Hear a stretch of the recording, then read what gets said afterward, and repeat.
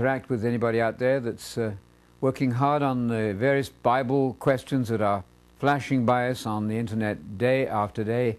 Some of them, I think, unnecessarily complicated. So let's see what we can do today. If you have something on your mind, let us know. Otherwise, we'll think of stuff. We'll go with the first question. Mm-hmm. If Jesus was not in the beginning with the Father,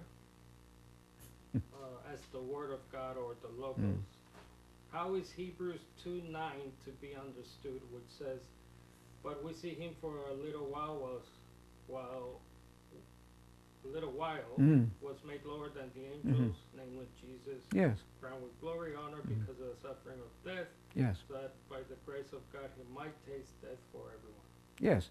Well, that's a perfectly plain statement. It's talking about Jesus, who was, for a little while, living on the earth in the days of his flesh, as Hebrews says, and saying about him pre-existing himself.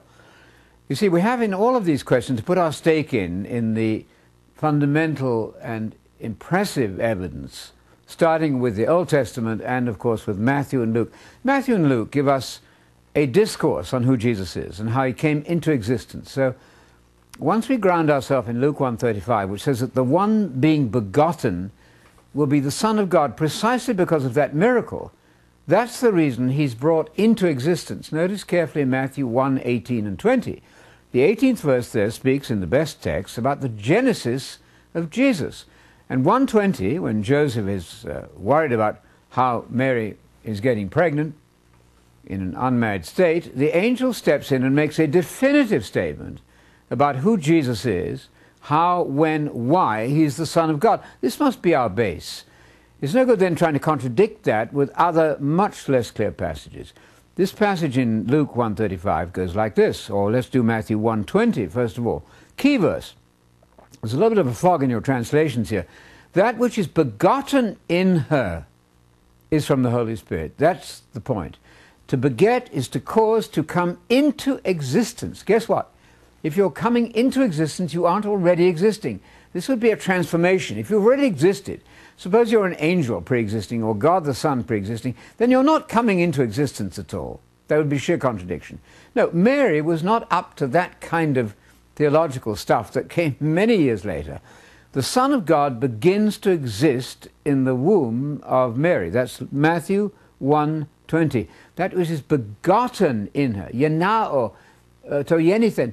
The one that is begotten, passive, of Yenao, to come into existence, to bring into existence, all of that is coming from God's Spirit as a miracle. Nothing at all in those wonderful accounts about a so-called pre-existing person. You know, you cannot be human and pre-human. You can put on a sort of facade, but you're not genuinely human if you've existed for billions of years before that. So let's keep this very simple. 2 Samuel 7, listed in the wonderful proof text in Hebrews 1, speaks of a son of David who's going to be in the future. I will be his father, he will be my son. That's exactly Psalm 2:7. This day I've begotten him. Also in the LXX, the Septuagint version of Psalm 110 verse 3, we have the same thing, and also in many manuscripts of the Hebrew text there too. I have become his father. There's a very slight difference between I've become his father and the very obscure thing you have in your version of the Hebrew, something about his youth, Yaldutecha. Can you hear the difference in Yaldutecha, your youth, which is undoubtedly a fudged effort to get rid of the begetting, and what the text really said was, Yaliditecha, I have begotten you. It's a past tense of prophecy. God begets the Son. So forget any idea about a pre-existing life before the womb. It's all to do with the womb. It's all to do with Mary being descended from David. There's no father there. God plays the part of father, not of course in a sexual sense in any way, but by miracle in her he begets, brings into existence the Son of God. That's the base from which to work all the rest of the text. Okay, next one is question Hebrews 2:10.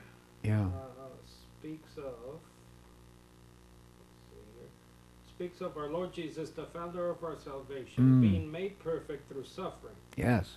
How would all things exist through him if he never existed before then?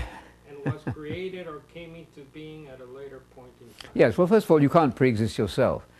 One has to be sure that in making theological propositions, one is saying something that is comprehensible, comprehensible. You cannot pre-exist yourself. It's a fog language for cover-up, really.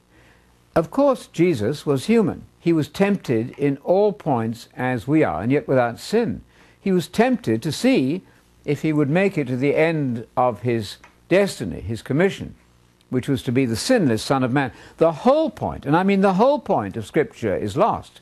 If you turn him into half God, half man, or 100% God, 100% man, which is really a very difficult concept, you've lost the whole point of what God can do with a sinless human being. God was the Father of Jesus by the miracle. That's perfectly clear. Luke knows nothing about pre-existence. Matthew knows nothing about pre-existence. Luke, who wrote more of the New Testament than any other writer, slightly more than Paul even, he simply doesn't talk about any kind of non-human, pre-human Jesus. And along those lines, of course, we know that Jesus cannot be an angel. We have these definitive statements twice in Hebrews 1. We find that no angel can sit at the right hand of the Father. That's impossible. The one who's begotten is not the one, is the one who later sits at the right hand of the Father. But to no angel did God ever say, "You're my son, I've begotten you." So no angel can be sitting at the right hand of the Father. Well, it isn't God sitting at the right hand of God. You're only left with one option. It's the man Messiah, and that's precisely what the Hebrew of Psalm 110:1 says. Yahweh speaks in an oracle about Adoni, my Lord, which is the non-deity title specifically. The human title couldn't be an angel. Hebrews 1 rules that out twice. Has to be a begotten human being. That's exactly who Jesus is. Now, super exalted and waiting at the right hand of the Father until he comes back to suppress his enemies at his second coming, his parousia. Okay, next question is, Matthew 5:13, you are the salt of the earth. Yes. If the salt loses its saltiness, Yeah. how can it be made salty again? Okay, can you explain how you understand this verse? Yes, what I've read in the commentators I think makes perfectly good sense. That salt is a preservative, and so it's really preserving God's presence in the earth. When we have Christians who understand the truth and are making that known, there's a preservation process. It's the only thing, frankly, that's saving the world is the truth, as distinct from the chaotic state of the world in general. Now, none of us takes any credit, of course. We shouldn't take any credit. But God in his mercy has selected some few to see and understand in his provision. And that saltiness then is a preservative. A covenant of salt is a covenant, I think, is preserved. But you'll find the commentators in general will deal with that in more detail. Look online. If you have your own library, second-hand books can be purchased rather cheaply. The Tyndale Bible Commentary, the Pulpit Commentary can be possessed quite easily these days. If you've got the finances to do that, then, of course, the Theological Dictionary of the New Testament is superb, the one behind me. 10 volumes, or 1 volume is better than nothing. The Theological Dictionary of the New Testament. The Word Biblical Commentary is the state of the art in evangelical scholarship. Those sort of points are dealt with more extensively than I can manage without looking some of that up in more detail. But salt is a preservative, I think, is the point there. Okay, the next one is, could you comment on the JW teaching based on Acts 15:20 and 29 about ingesting blood for blood transfusions? Yes. Or donate. Oh, yes. Well, that's interesting. Yeah. Well, yes, I don't think blood transfusion is anything remotely to do with anything that Moses or the Bible ever conceived. So you don't need to worry about that. If you're going to be dying, but for the taking in of some blood given generously by some donor, I'd go for it. Eating blood is quite a different category from taking blood to save your life in an accident. So I really think it's a misuse of Scripture to try to connect those two things. I notice that the Jehovah's Witnesses have lightened up on this quite a bit. They're allowing for some sort of blood transfusion now. So just a misconception, I would think. I don't think Paul or Moses or the Bible writers have that kind of procedure in mind at all. So what is it about? Well, they're talking about kosher foods there, I would think, quite clearly, because some of these people are still attending the synagogue, and they're hearing about kosher foods. Now, you don't want to offend a Jew who's weak at that point. Now, the whole issue of foods, of course, is very clear in Paul. It took these people a while to get used to this. James was perhaps a little bit slower than Paul, who got there first. Peter was slower. He had to be rebuked by Paul to get this right.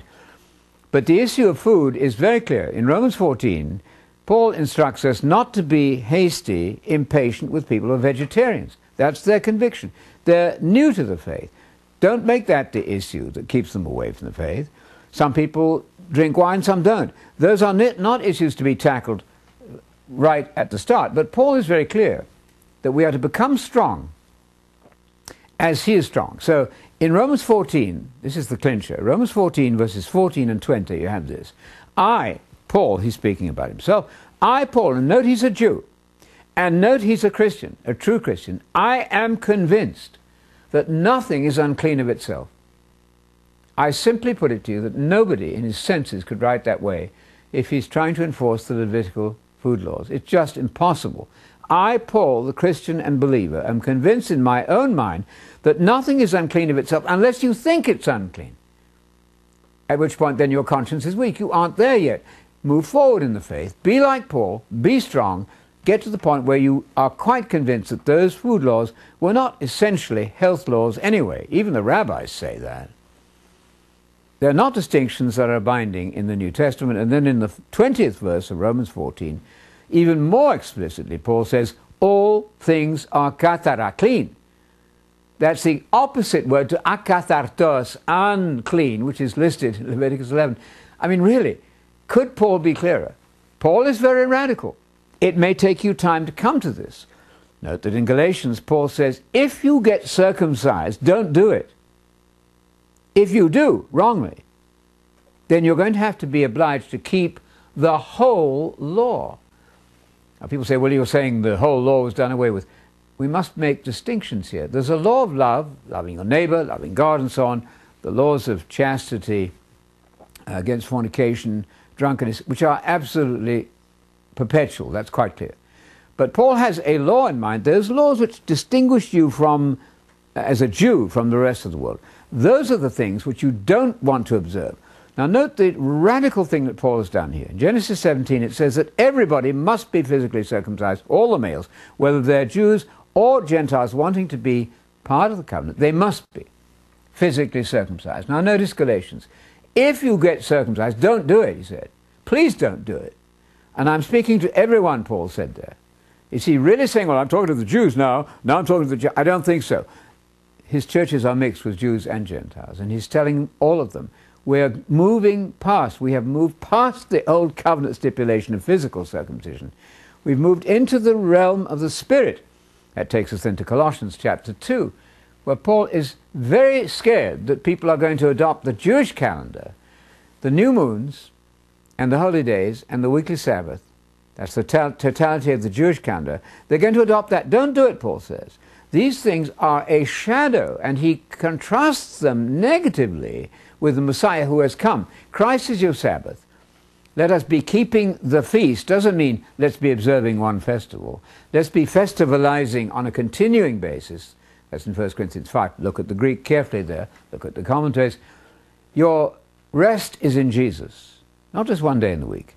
Now it happens, of course, that the Christians observing not as a Sabbath. Sunday is not a Sabbath, that's quite true.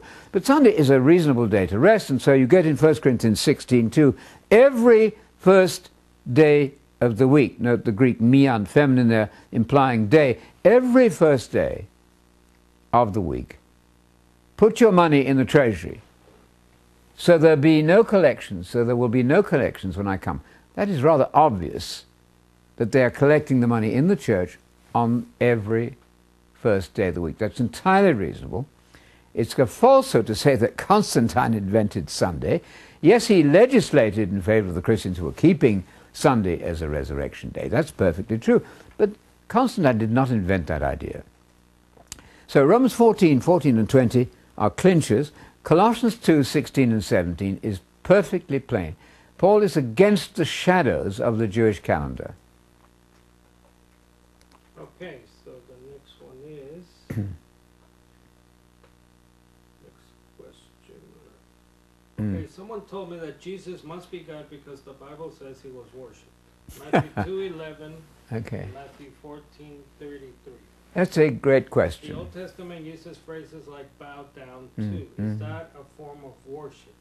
Okay, it's a great question, really a good one, because the massive confusion here, massive confusion. One should simply know that to worship in the Bible, in the King James Version, is done of God and man. You can worship a dignified, superior human being. You can worship God. So the use of the word worship for any individual does not, I repeat, does not prove that that person is God. I've forgotten the verse off the top of my head. It's in 1 Chronicles 29:20, I believe. Is it not there? I think so. 1 Chronicles, they worshipped God and the king. The king is not God.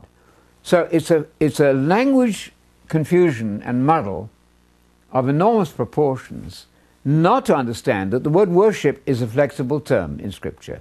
You do have the word latrevo, which in the New Testament happens to be used only of God, latrevo. But in some Old Testament passages, you'll find latrevo, the Greek, meaning to serve the Son of Man. And we've found some cases outside in extra-biblical writings where latrevo is used of man. So there again, you cannot say latrevo must always imply that the object of latrevo is God, although in the New Testament that is so. What you must say is that proskuneo, the other word for worship, is to bow down in front of somebody. It could be God, it could be man, a superior dignitary. But the mistake is to say, oh, I've got the word worship. Well, now in your English, yes, the word worship probably implies God. You don't worship other than God. That is simply not so in biblical language. Any good commentary, any good lexicon will show you that to be true. Start with the one, show that to be true. Start with the one there in 1 Chronicles, though, where the king and God are worshipped together. Okay, next one is, okay, how can those at the second resurrection, Yeah. I think it's Revelation 20, Yes. be judged without having had the opportunity to correct their thinking or what they do? Well, that's a great question too. They obviously cannot be judged against a standard they couldn't possibly have known. This is the famous sliding scale doctrine. In John 15, Jesus said to his opponents, to the hostile Jewish establishment, he said, if I had not come and spoken to you, you would not be guilty. Is that clear? You would not be guilty. He says it twice there. But now that I've come and told you, I'm here as the unique spokesman of God, the unique Son of God, begotten in the womb of Mary. I'm telling you the truth. Now the situation is quite new. You are responsible for believing what Jesus says. Think of the trillions upon trillions and trillions of human beings who have lived and died without even hearing the name of Jesus. They cannot be judged on the basis of how they dealt with Jesus. Therefore, they must be judged on a different scale. That would be Romans 2. There are Gentiles who don't have the Torah. They've never heard of Jesus. They've never had that standard put before them as we, I think, unusually do, and in an extraordinary way do in our day. Therefore, they're judged on a different standard. And there's something going on the right side of the ledger for them. They're not all damned for information they couldn't possibly have known. We call this the wider hope. So let God take care of them then, and Jesus in the second resurrection at the end of the 1,000-year period there, and they will be judged according to what they reasonably could have known. Then there will be perhaps a time of probation to see that they make good progress towards the truth which leads to salvation. Okay, can you explain the prophecy in Isaiah 65:20 and 23 about children in the kingdom being born? Yeah, well that's wonderful. There will of course be a surviving mortal population in that 1,000-year reign, the beginning of the kingdom, properly speaking, when Jesus comes back. Yes, the kingdom and the character of the kingdom, the spirit of the kingdom must be present in our lives now. All that's true. And the royal family in training is certainly a fact of the present. But the kingdom of God begins then when Jesus returns at the seventh trumpet, and all the nations of the world then become the kingdom of God. It won't happen overnight, but by a process of re-education. Now, there are some who are mortals surviving into that time. How do I know that?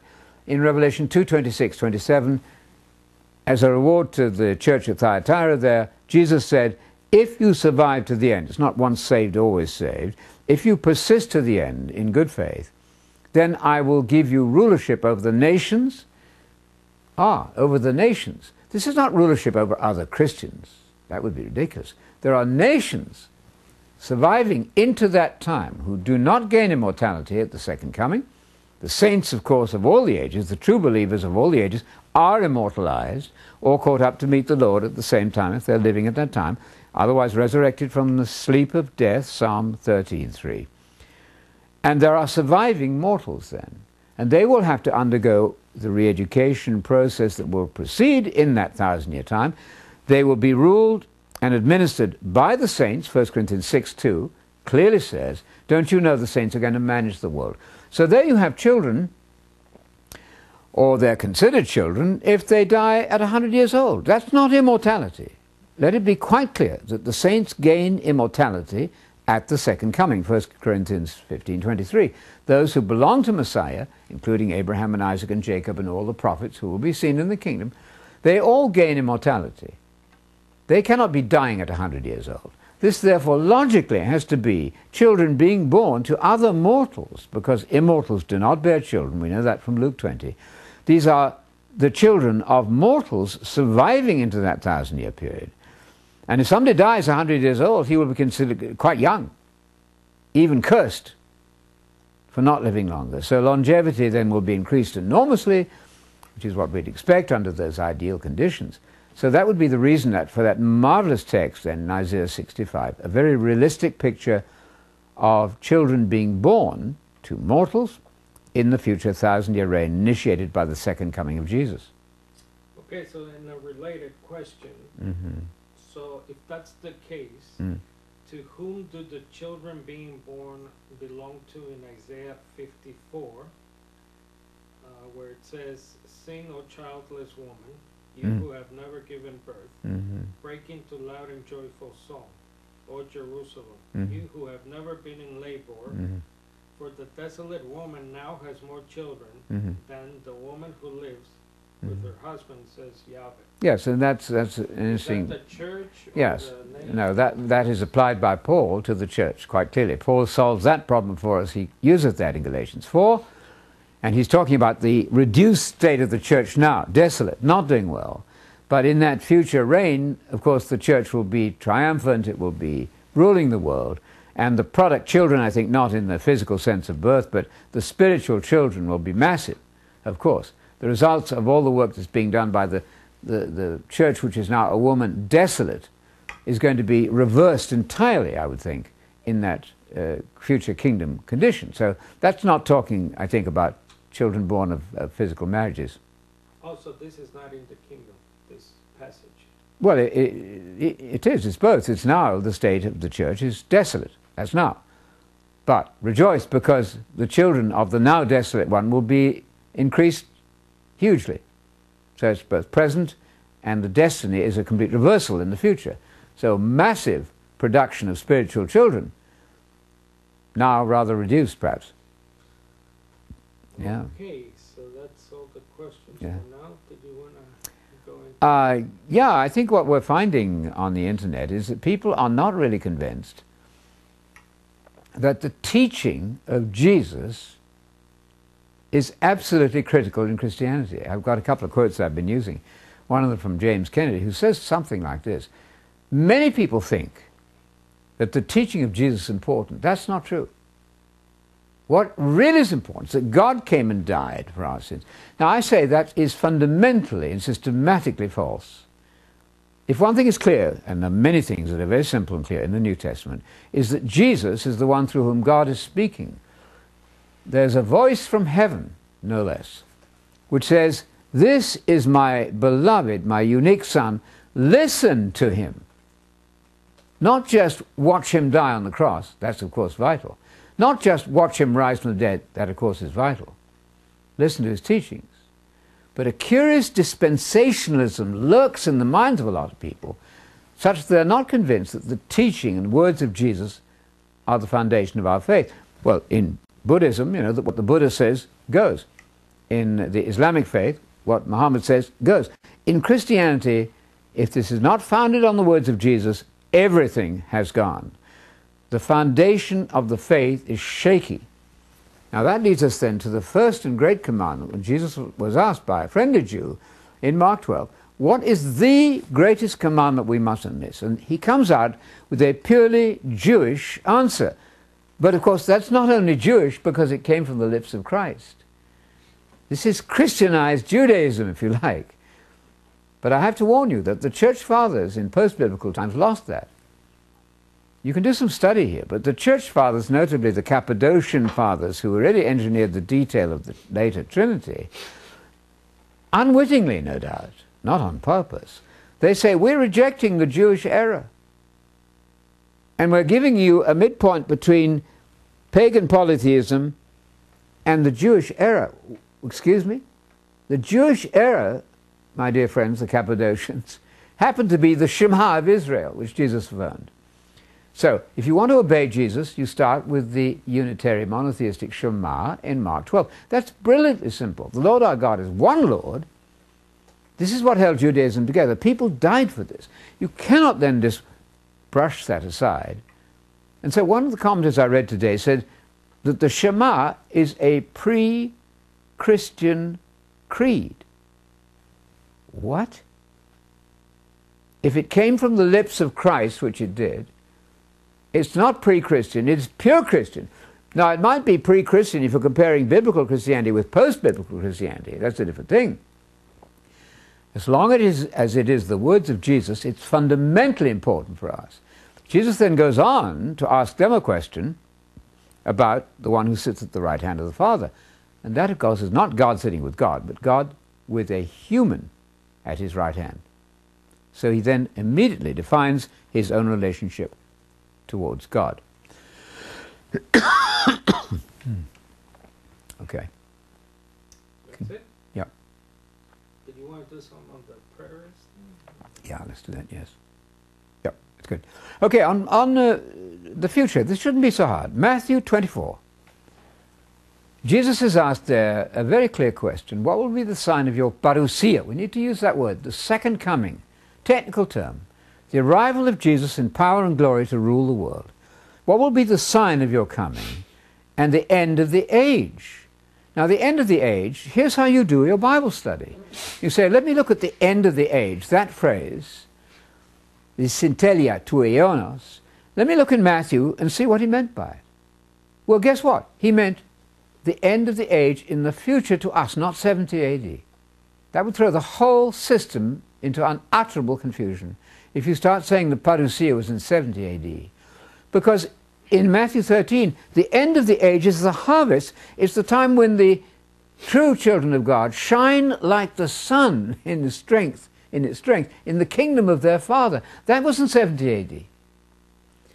In the Great Commission, you are to go and teach all the teachings of Jesus, and Paul, of course, the rest of the New Testament, to the whole wide world, and I will be with you until 70 AD, heaven forbid, until the end of the age. The end of the age is a fixed datum in the New Testament. Nothing to do with the end of a Jewish age. That's an invention. That's a made-up phrase. The end of the age comes then from the language of Daniel 11 and 12, where a final king of the north, an anti-Christian figure, comes to his end in the area of Palestine, and then follows the resurrection of the dead. If we lose track of these fixed points in the scheme, everything becomes total chaos. Yes, it's true. Jesus looked out on those buildings and threatened they would come to destruction, and they did. But the story he tells there, as it now turns out, was not a description of what happened in 70 AD. Precisely because there was no abomination of desolation standing where he ought not to. That's Mark 13:14, in 70 AD. The church fled earlier, 66 or so, long before Titus invaded. But notice this very important point. Daniel 9, 26b speaks of a wicked prince who destroys the city and the sanctuary, and his end, the end of the life of that wicked prince, will be with a flood of judgment. This will not fit at all, will not fit at all for 70 AD. It doesn't work. No, that's an anti-Christian figure. The Great Tribulation borders on the second coming. It's very close to the end. Jesus places the abomination of desolation standing where he, masculine pronoun, Mark 13:14, not the Roman Empire, that's not a he, it's not a person, a single individual figure, the king of the north. When he sits where he shouldn't, in a temple building, then flee, because that will be the time of unprecedented great tribulation. That's a reference to Daniel 12, in the same 12:1, in the same context exactly as the great tribulation. In other words, Jesus is building his whole story on the last chapters of Daniel there. And finally, in Daniel 12:11, we learn that from the time that the abomination is set up until the end of the vision, which is the resurrection of the dead and the coming of Christ, there'll be 1290 days.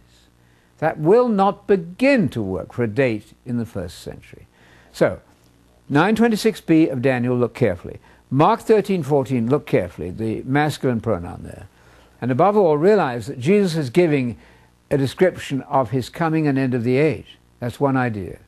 Yes, it included the destruction of the city in 70 AD. As it happens, there will be a yet future time of great tribulation to hit Israel. So this is not so hard. But the tendency of humankind to try to get rid of the future and put it in the past, a sort of millennializing tendency, has really led to a mass of very confused material. Okay, I guess we'll finish there. No more questions?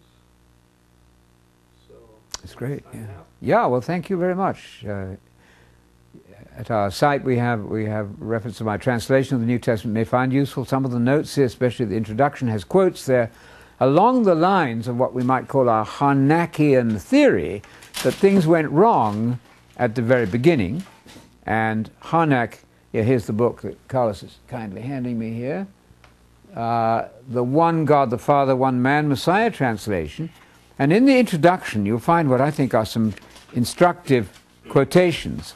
Many historians, theologians and historians, have recognized that when from the 2nd century the influence of Greek philosophy came upon the faith, everything changed. And the Reformation in the 1500s really didn't reverse some of that. So the technique is to go back to those early pre-150 AD days and see if we can't get something closer to the Jewish Jesus, who never claimed to be God, who did claim that God is one single person. And I'll read you one quotation to finish here, from this introduction. A British historian wrote this: "The Church diverged in discipline and dogma more and more widely from its ancient form, from its original New Testament form, till in the 2nd century the Christians of Judea, who had faithfully followed the customs and tenets of the 12 apostles, were informed that they were heretics." Can you imagine that? Could it be that we're accusing Jesus of heresy when we force him into a Trinitarian environment about which he knew nothing? During that interval, a new religion had arisen.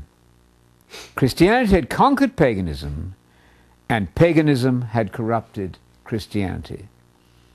The legends which belonged to Osiris and Apollo had been applied to the life of Jesus, the single deity of the Jews, the Shema, to which I urge you to address your greatest attention, the first and greatest commandment in Mark 12. Make sure you're really in line with it and obeying Jesus on that point. That unipersonal, unitary, strict monotheistic creed of Jesus had been turned into something else. And the man who had said to Jesus, the man Jesus rather, who had said, "Why do you call me good? There's only one who is really good." But that man had now himself, by this corrupting influence, been made a god, or rather a third part of a god. That's a quotation from a historian. There are many like it. Get back to the New Testament, read Jesus in his Jewish, unitary, monotheistic environment, and I think you'll find the New Testament coming alive. So that's my translation with notes. The One God, the Father, One Man, Messiah translation, available at Atlanta Bible College, 800-347-4261, or from Amazon. I think you'll find it interesting.